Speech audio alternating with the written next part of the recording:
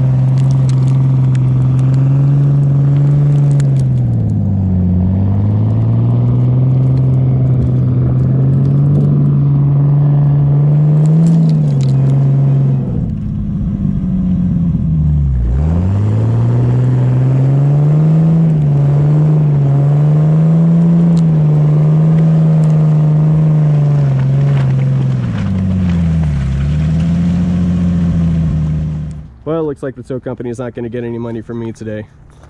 You can find these limited slips for front and rear applications of many vehicles, most popular trucks and SUVs. Contact us if you have any questions. You can find them all at nitro-gear.com.